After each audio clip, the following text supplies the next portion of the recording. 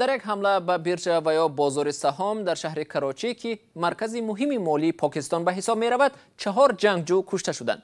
پلیس اینچنین گفت که حملگران مسلح نخست ماشین خود را به درآمدگاه بиржа نزدیک کرده نارنجک را ترک کنیدند و بعداً به داخل بینا با تیراندازی به بند و بار حمله نمودند. رئیس پلیس غلام نبی میمان گفت که 4 حملگر کشته شدند. پلیس گفت که از دست حملگران 2 محافظ و 1 افسر پلیس کشته شدند. حالا وضعیت تحت نظارت است و کارمندان بиржа آسیب ندیدند.